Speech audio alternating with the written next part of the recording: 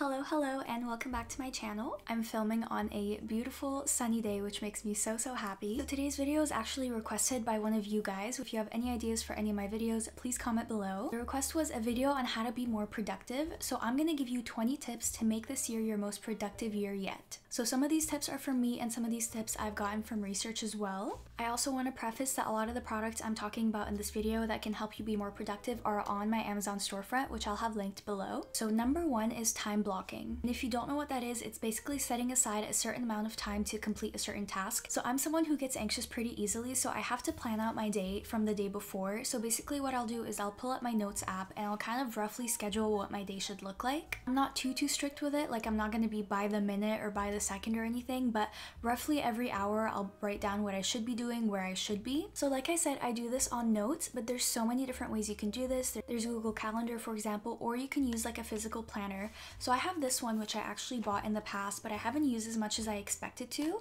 What I struggled with this is that I would forget to take it with me when I would go out sometimes. And also sometimes my days don't go according to plan. And so with notes, you can easily just kind of like go back, erase it, and then rewrite how the day should look. But with this one, because you do have it written down, obviously you could erase it with like a pencil, but it's just like not that same smoothness of just having it on your phone, erasing anything that needs to be changed, and then rewriting how your day should go. But I am trying to move a little bit off my phone and spend less time on my phone, so this could be a positive way to do that. I'm just gonna pull up a page and show you what it looks like. So this is the planner. I got it from Amazon, so again, this will be on my Amazon storefront. But basically what you do is you write down the date here. It says daily habits, so you can write a habit that you're trying to incorporate in that day.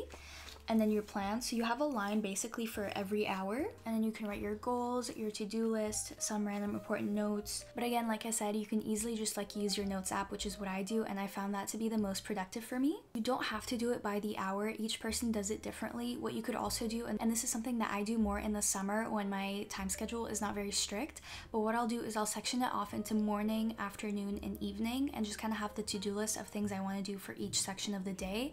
So it doesn't really matter the hour as long as I get these tasks done in that section of the day. Number two is something that is so important to me when it comes to being productive, but it's rewarding myself. There's so many different ways to do this, but for me, for example, I need plans, I need to see people, I need to go out. That's how I reward myself after like a long week of homework, of work, and school. It's just the way for me to celebrate and feel good and feel like I'm proud of myself, and then I can go into the next week motivated again to start working again. I mean, I'm an extrovert, so I love going out, but if you're more of an introvert, you can celebrate by being home, ordering some good food, doing self-care, watching your favorite show, but definitely have some sort of reward in place, because when you have a reward, you're more motivated to get through the task because you kind of have a finish line. You have something that you're working towards, and I feel like that makes it a lot more doable. The reward can also be shopping. You can take yourself out on a cute solo date. Like there's so many different things you can do. Number three is finding your productive time of day. So I know there's so many videos out there saying if you want to be productive, wake up earlier. And obviously there is truth to that because you feel like you have more time in the day.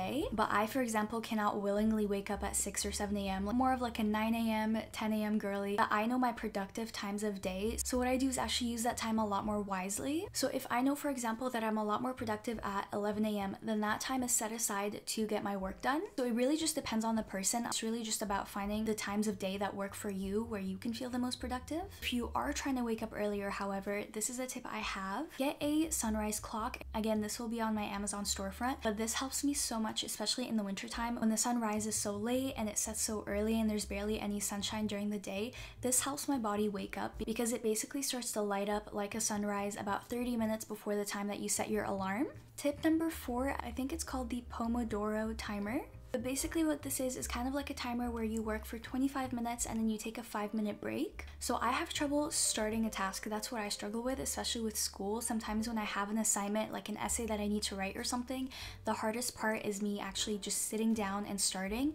Once I do, I get in the flow of it and it gets done. But this timer has helped me so much. And basically what you do is you get 25 minutes to just work, and then you take a 5-minute break, and then you continue again. And I find that after using this for a while, I actually skip the break because I'm so in the flow of whatever I'm doing, but it just helps with that original like hump of trying to get into the assignment or whatever task that you need to do. So an interesting way you can do this is I found this video on YouTube, and it's studying with Rory Gilmore. And basically it'll just have like a little video of Rory studying and then the 25-minute timer, and then when that timer is up, an alarm will go off and then you get your 5-minute break. So that's what I use, and I find that helps me so much when it comes to schoolwork, and it really helps me just kind of get into the flow of it, and once I'm in it, the timer doesn't even matter anymore. Tip number 5 is to have something exciting planned for your day ahead. So like I said, I plan out my days. I usually plan it the night before, and I like to have something in that schedule that's something that's exciting for me and something that makes me want to get out of bed in the morning. And it can be so simple. It can be like making your favorite breakfast in the morning or your favorite drink. This leads me to number 6, which is picking an outfit the night before. Sometimes I struggle in the morning just because I want to look good, but I can't think of a good outfit, and just that stress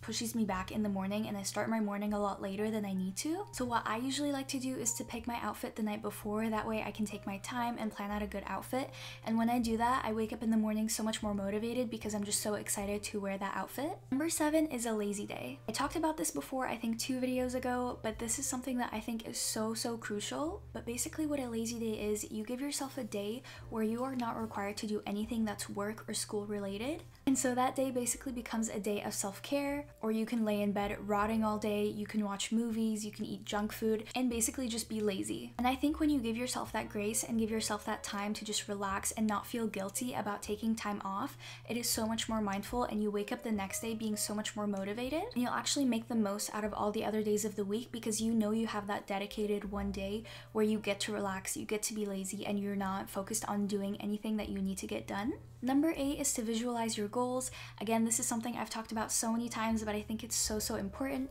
Making a vision board, putting that vision board as your wallpaper on your phone or your laptop. You can even make like a physical vision board that you put up in your room, but just some sort of way where you visualize your goals. I feel like seeing your goals makes it so much more achievable. So let's say, for example, your goal for this year is to do better in school and to get good grades. So what I would do is I would go on Pinterest and make a vision board, and I would name it something like academic weapon era. Like I would just really romanticize it and be like, I'm starting a new era, I'm gonna become an academic weapon, and I'm just gonna find a bunch of pictures to put in that board, pictures of good grades, pictures of people studying at a library, at a coffee shop, just everything to kind of help visualize the academic weapon aesthetic and make me feel like I can see what I need to do, so I will actually go and do the things to achieve this goal. Number 9 is to make your bed in the morning. So I actually used to make my bed right when I woke up so that I wouldn't hop back in, but then I learned that you're actually supposed to let your bed air out for a little bit in the morning because probably sweating at night and it's just not good to like trap that all in. So what I do now is I wake up, I let my bed air out, and I'll go and do my morning routine, I'll do my skincare, maybe even make my breakfast, and then I'll come back in my room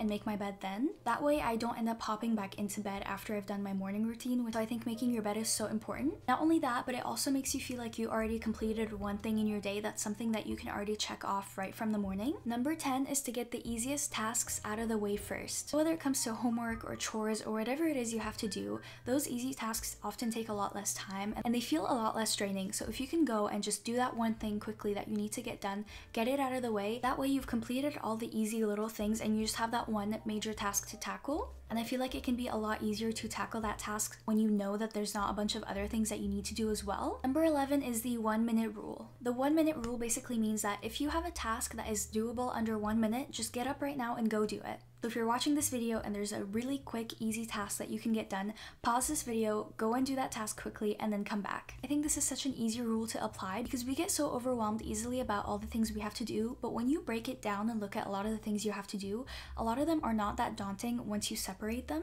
and a lot of them actually don't take as much time as you think. Number 12 is to balance your day with work and play. So I've kind of alluded to this before, but definitely have something in your day that is fun and is exciting so your entire day isn't focused on work. I'm referencing school a lot because I am a student, so that's what applies to me, but if I have a lot of schoolwork to do, then I will try to get my schoolwork done again during that time period where I know I'm most productive. But I'll schedule time to do something fun for myself as well, like painting my nails, or reading a book that I've been really wanting to read, or watching a movie that I really want to watch, or even filming some fun TikToks because I love doing that. But just taking some time out of your day for play and doing something that you love and truly enjoy, you know that you have some kind of fun activity in your day, you'll be more motivated to get the work out of the way so that you can go and do that fun thing that you've been waiting to do. This is random and I see this all over TikTok. I've never done it before, but it's the candle melt trick. Basically what people do is they light a candle and they'll basically study until the candle melts. So I think that could be a good way to motivate yourself, is to just kind of have like an external factor, kind of like a timer that you can use for how long you should be working for.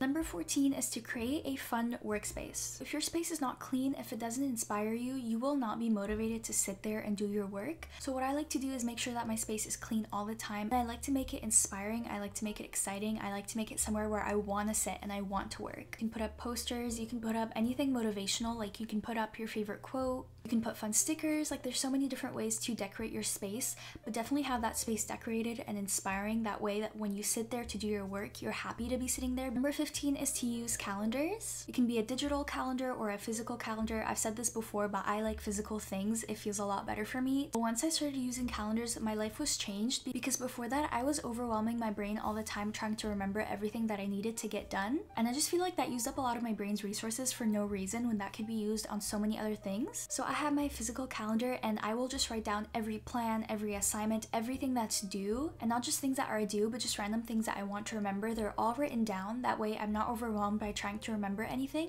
and I can actually use my brain capacity to work on things that need that brain power. Number 16 is to put your phone in phone jail. And I know this one sucks, it can be so annoying, you just want to have your phone. Trust me, it does work. If you turn your phone off and you put it in some random drawer, you will forget about it and you will actually go and do the things that you're supposed to do. We all already know this, but we are addicted to our phones, and because of that we end up procrastinating a lot. We don't get things done, we lose track of time. You can go on TikTok and say that you're gonna scroll for 10 minutes and an hour passes by. And so I think it's so important to take time away from your phone and just set it aside somewhere where you can't see it. For me, when I cannot see my phone, I'm not thinking about that text I'm waiting to receive. I'm not thinking about my emails. I'm not thinking about, oh, I need to text this person back. I'm not thinking about any of that, and I'm just solely focused on the thing in front of me. Number 17 is to romanticize your boring tasks. If you have to clean your room, if you just have any boring task that you are not enjoying, find a way to romanticize it. You can play your favorite podcast. You can play a fun playlist of music that you really love that hypes you up. You can play jazzy music in the background. So like for me, sometimes when I need to study, I can't really play music because that's just distracting, but I'll go on YouTube and play some kind of music that helps me focus. So I think it's called lo-fi hip-hop music. I hope I'm saying that right,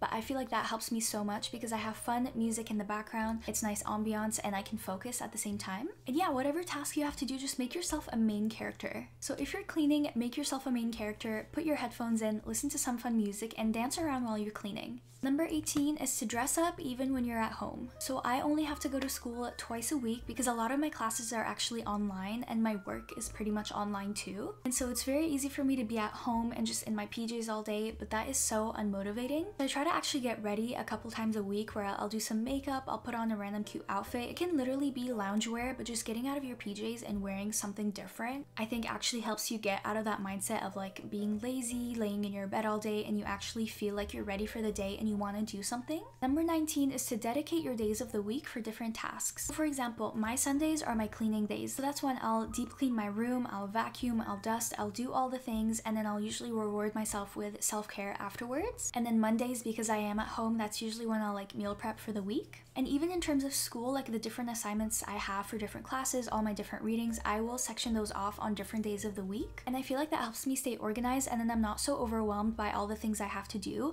Like I'm not so worried about my room being a little bit messy because I know that I have Sunday to kind of deep clean and go through my room. Number 20, again, I kind of alluded to this before, but taking mindful breaks. So what this means is you take an hour, you take 20 minutes, 30 minutes, even 10 minutes out of your day to take a mindful break. And what's important about these breaks is that you don't feel guilty for taking them. So my mindful break is usually around 3 o'clock where I'll make myself some food, I'll put on a show that I really want to watch, and I will just relax, and I will make sure I don't feel guilty for taking that break because I know it's mindful, I know it's resting my body, resting my mind, so that at 4 o'clock I can actually start working again. Because we all naturally procrastinate, like we're not all working from 9 a.m. until 10 p.m. when we get to bed. We are taking those breaks, but a lot of the time we're feeling guilty about it. We feel like we're procrastinating, we'll feel like we're not making use out of our time. But if we actually set aside that time and tell ourselves we deserve that time to rest and we are taking a mindful break where we are not required to do anything, we just stop feeling guilty about it and we actually enjoy that break. And that way we go into the next task feeling relaxed and ready and motivated. And the bonus one, so I said 20, but this is gonna be 21. So my last tip is to journal or meditate to clear your mind. I personally like to journal, I like to write things down, I like to get out all that information out of my head, out of my brain, and just kind of have my mind feel empty, because when I have too many thoughts, too many feelings going on in my mind, I can't focus on anything because there's just so much going on at once. I find it really productive to at least take 5 minutes out of my day and just kind of write something down, clear my mind, set my goals for that day, and move on about my day.